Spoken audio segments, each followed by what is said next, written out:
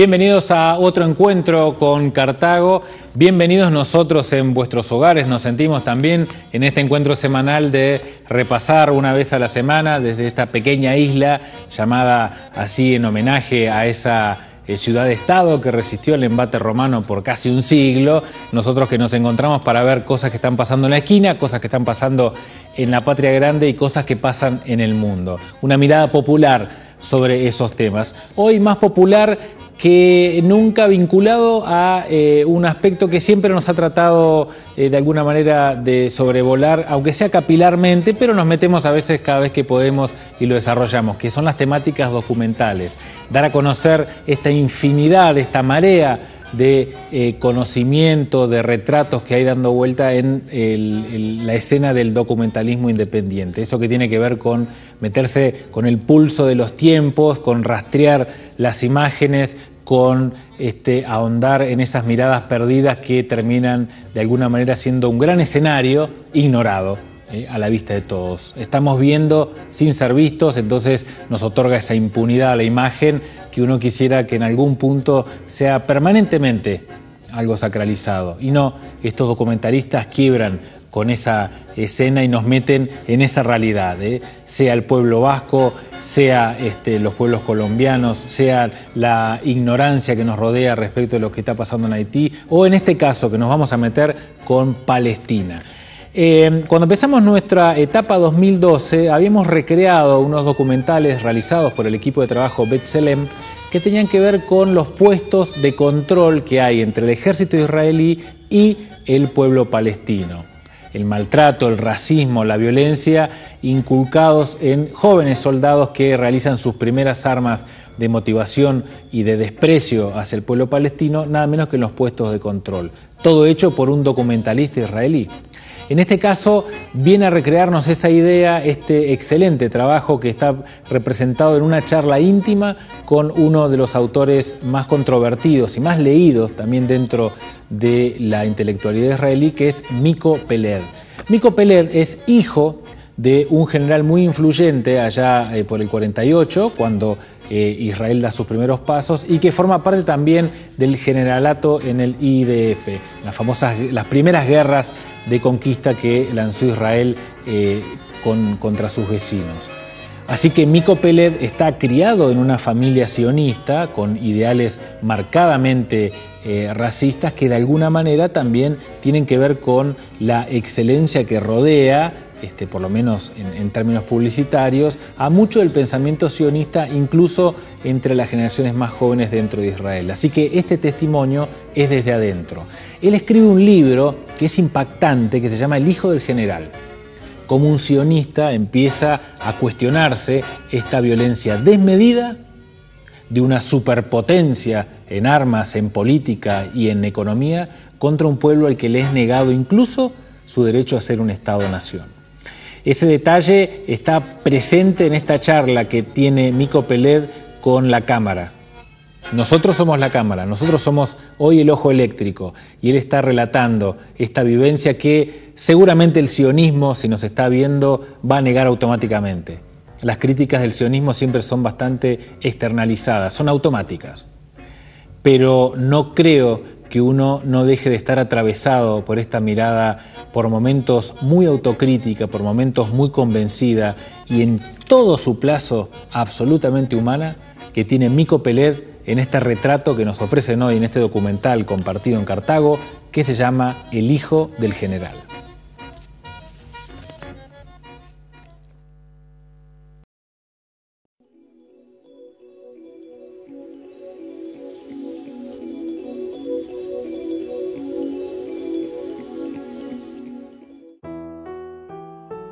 Miko Peled is a peace activist who dares to say in public what others still choose to deny. Born in Jerusalem in 1961 into a well-known Zionist family, his father, Mati Peled, was a young officer in the War of 1948 and a general in the War of 1967, when Israel conquered the West Bank, Gaza, Golan Heights, and Sinai. Miko's unlikely opinions reflect his father's legacy. General Peled was a war hero turned peacemaker. It's time to sweep away some of the myths and to uncover the truth so that we can finally live in peace together. And so the three myths that I like to uncover, the three probably most popular myths, the most common myths. The myth of 1948, the myth was that there was a country without a people. And then the myth of the existential threat of 1967. And then finally the myth of the Israeli democracy.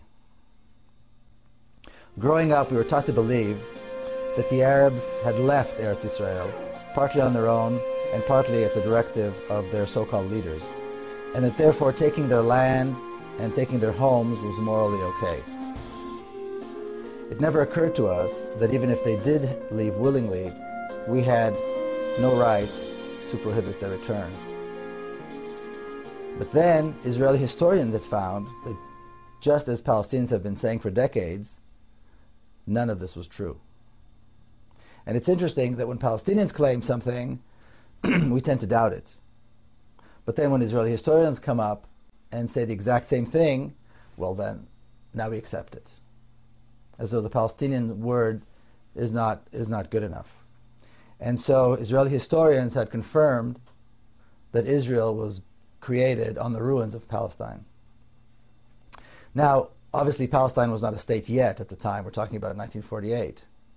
But it would have been a state very shortly thereafter had it not been so completely destroyed. That had bustling cities, it had a middle class, it had trade and commerce. Palestinians had judges and scholars, and they had a rich political life, and they had all the characteristics of a state to be. But the one thing in which they didn't invest, the one thing in which Palestinians did not have, was the military. Any kind of militia. And so when the Jewish militias attacked, even though the Palestinians constituted the vast majority of the population, when the Jewish militias attacked, they were helpless. The Jews, on the other hand, in Palestine at the time, were a minority, probably less than 500,000, but they had put together state-like institutions. So they had their own schools, they had their own universal healthcare system, for example, they had a quasi-government of which my grandfather was a member, and all of these were created based on the principle of hafradah, which in Hebrew means segregation. In other words, to be completely separate from all the institutions that the Palestinians had had. And the one thing that they did, in which they did invest heavily, was a very strong militia. A militia of young men, well indoctrinated, well trained, of which my father was a member. And they were determined to create a Jewish state in Palestine, completely disregarding the fact that the majority of the population were not Jews, but were Palestinian Arabs. It turns out that the creation of Israel had not, after all, been a haphazard fight in which the Arabs fled their homes due to the directives of their own leaders. It had been an unprovoked, systematic campaign of ethnic cleansing by the Jewish militia involving massacres, terrorism, and the wholesale looting of an entire nation. Now it's interesting, my mother was born and raised in Jerusalem. She was born in 1926. And she recalls the Palestinian neighborhoods in West Jerusalem. And when the residents of these neighborhoods were forced to leave their homes, which are still in Jerusalem, they're beautiful, spacious homes with beautiful gardens, were offered to Jewish families. And one such home was offered to her, being the wife of an officer and so forth. And she refused it. She said she could not bring herself to move into the home of a family that had been forced out and is now living in a refugee camp. She also said, and I heard this confirmed by many people, that when the Jewish forces came into the homes, the coffee was still warm on the table. The people had just left. And then the looting began.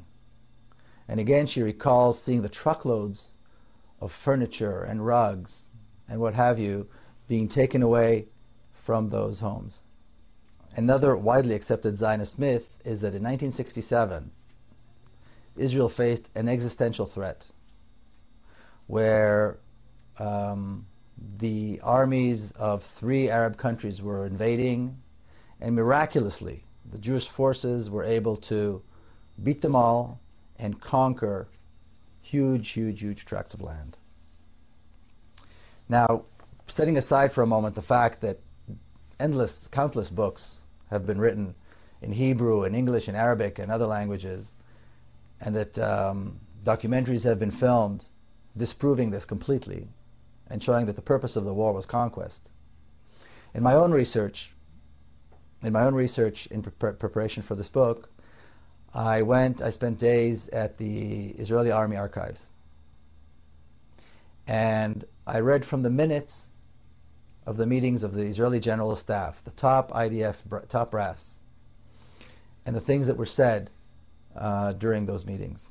And I want to quote from my book one such passage. In a stormy meeting of the IDF top brass in the Israeli cabinet that took place on the 2nd of June, 1967, my father, General Miko Peled, told the cabinet in no uncertain terms that the Egyptians needed at least a year and a half in order to be prepared for a full-scale war. His point was that the time to strike a devastating blow against the Egyptian army was now, not because of an existential threat, but because the Egyptian army was not prepared, and it was an opportunity to destroy it once again. The other generals agreed, but the cabinet was hesitant. The prime minister was not sure a full-scale war was the right thing to do, and a tug of war of unimaginable proportions ensued. During that same stormy meeting, my father said to the prime minister, President Nasser, referring to Egyptian President Gamal Abdel Nasser, President Nasser is advancing an ill-prepared army because he's counting on the cabinet being hesitant. He's convinced that we will not strike. Your hesitation is working to his advantage. Later on, he accused the prime minister of insulting the army, this army that had never lost in battle, by not allowing the army to attack right now. So there was never any mention of an existential threat, just an opportunity to once again assert Israeli strength.